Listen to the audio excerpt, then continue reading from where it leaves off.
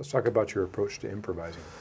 I know sometimes we have songs that we work out and kind of play in a specific way, especially if there's a head to a song, for example. And we can talk about that too. Songwriting is always a fun thing. But generally speaking, improvising, what's your approach? You tend to work things out, tend to have licks that kind of live in a song, and then you allow the moment to take it, or you, like Steve Baker in the interview where he says that he completely blanks his mind, blank slate, and plays from a subconscious level. What's your approach? I'm definitely more of that approach. Blank slate, my mind is just open. It's shut down, really. You know, we always try to tell students, try not to think through your solo, which is counterintuitive because they're thinking through the process when they work through it. And the transition is like flipping a switch. And I think some of us want to like flip it really slow. And so you hear that little noise. If you've ever taken a switch, it goes, and you can get the static point. It's kind of like that. You just got to flip it. And what you have to do is trust your instincts. Get up there and play what you feel. And that's hard to teach somebody how to do that. I'm a blank slate. I get up there. And I do think that there are certain riffs that live with a song that sort of call for it. Like, you know, either, you know, think of Jimmy Rogers, you know, Walking by Myself. There's certain melodies that live in a song that you want to learn as a player. Maybe it's an instrumental and you're learning an instrumental and now you really just need to learn it note for note. But as far as an improvisation approach, I don't think I play that. It's like anything. You've got your stock riffs that you've worked on, but at the same time, you have no idea how they're going to come out, the phrasing, the order. For me, it's just let's just be in the moment and see what happens. When you have a student who's fairly new to the improvising process, are there any tools that you use to help to get them started?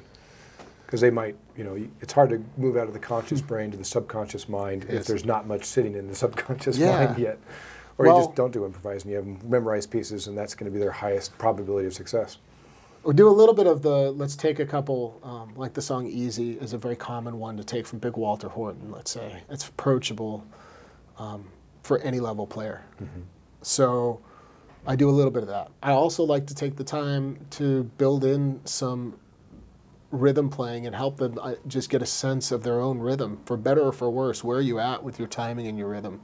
All these little things will translate, the hope is, in the end, it'll translate to this coming out musically, right? And then I've been focusing most of my time on these, what I can't get out of my head, the bass lines and grooves, you know, and just taking the time to teach them.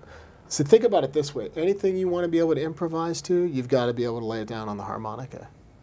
Whether it's a slow blues, a funk, I should be able to pick it up right now and be on the spot and just, here's how I play a rhythmic version of that. Even if it involves some riffing in it, it's got to have the groove. Because the ideas and the riffs without the groove are pointless. And you're talking about, like the bass line you're talking about.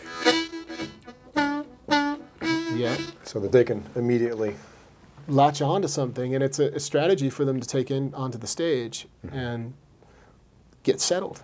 I'm gonna play, because that's what I'm doing a lot. I'll just fall into the groove. And then you can learn to chop the groove and play with the groove. You might just go,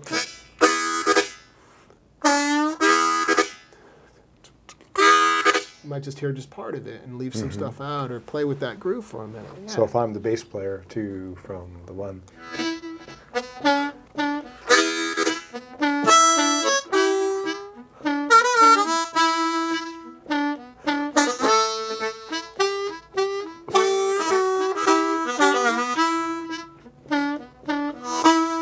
Still in the pocket.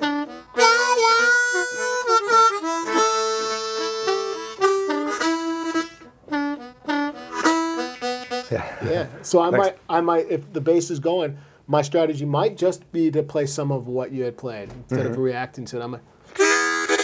For a beginner, I would actually advise that, because then they're taking the time to get settled, so their heart's pumping. That's the biggest issue. The heart's going. Now I'm nervous. And now my breathing is off. This is what I see happening. So now their breathing's off, everything's off. Everything you've shown them, all these great things that they were ready to lay out, they had some ideas that they want, it's all out the door because the breathing's off. So the first step is to get settled in your breathing and in your own skin, being comfortable just being up there when you're playing or not playing. That's imperative, because I think so many players,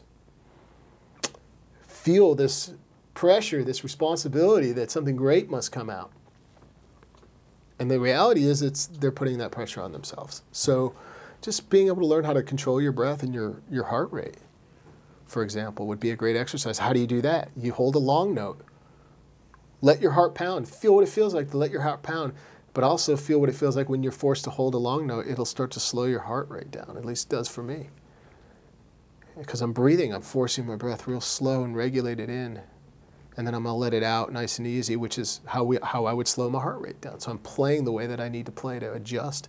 But this happens quicker nowadays, you know. I've been doing it a while, so it's easier to make those adjustments.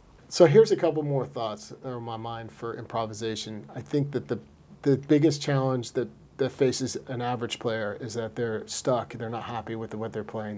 They feel like they're in a rut. And the biggest tip I would say is just learning how to use more bent notes, often as starting notes in your riffs and your ideas, and sometimes not. And also just breaking free. If your rut is 2 through 4, which it is for most people, just changing up your starting note. Just starting somewhere fresh and learning a new idea from 7 draw, 6 draw, 6 blow, and apply it to the position you're in, whether it's cross or first position. Be able to work your way out of an area so that you never feel trapped. Because I think some people play themselves into a corner and then they're like, what do I do from here? Well, you don't have to do anything, but if you want to learn how to move musically, you've got to learn some of the relationships. Without even talking theory, which is what it is, you've got to learn what these notes mean to each other. And so, not just the 2 to the 3, but the 2 to the 4 and the 5 draw and so on, and a bent note over here. There's got to be a relationship so that there's a reason for you to go for that note in that moment.